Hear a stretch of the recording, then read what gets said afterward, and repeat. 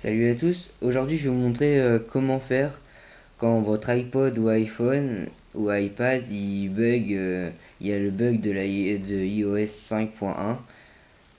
En fait, moi j'ai remarqué qu'il n'y avait que ce bug sur cette iOS.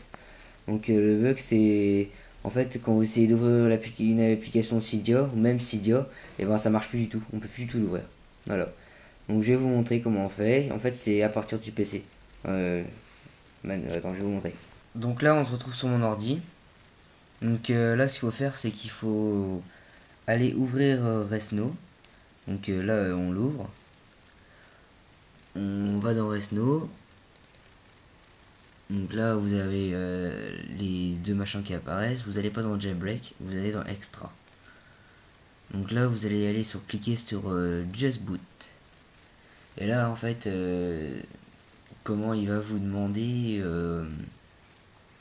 d'éteindre votre appareil pour que l'opération elle se lance. Donc tout simplement vous éteignez votre appareil,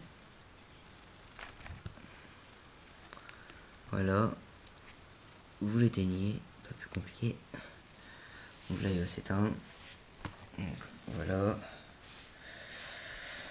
voilà. Donc là après qu'il s'éteint, en fait il va vous demander d'appuyer pendant 3 secondes,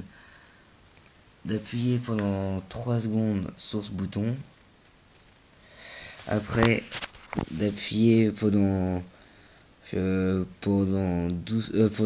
secondes sur les deux boutons en même temps. Et après, vous appuyez pendant 10 secondes sur celui-là. Donc on va le faire.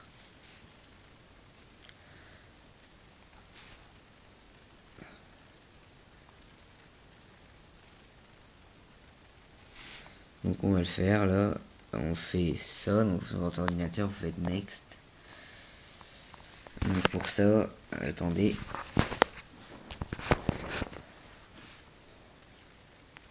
Donc vous faites next. Et vous préparez 1, 2, 3, 3.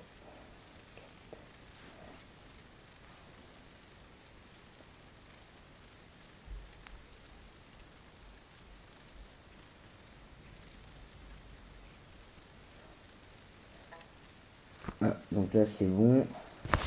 Regardez, il a détecté quelque chose. Donc là il fait tac. Donc là vous pouvez relâcher votre iPod. Voilà, l'opération est faite automatiquement.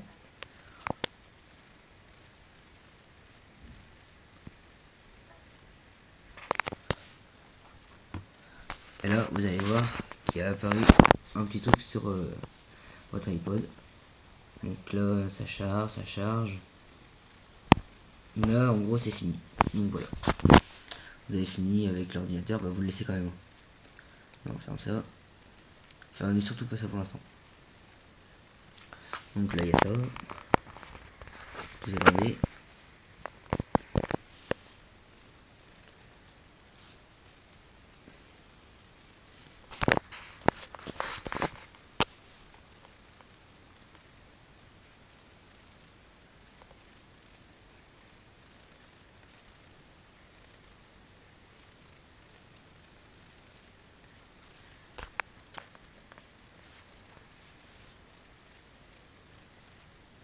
Et là, normalement, si je dis bien normalement, tout est redevenu dans l'ordre.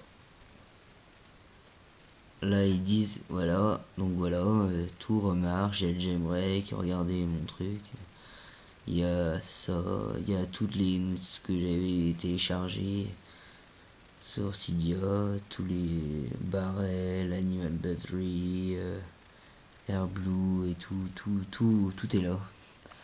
Donc voilà, c'était pas plus compliqué que ça. Ah, voilà, c'était juste une petite vidéo au cas où que vous étiez un galérien comme moi et puis que vous avez eu du mal avec ce truc là. Bon bah voilà, c'est ça, salut.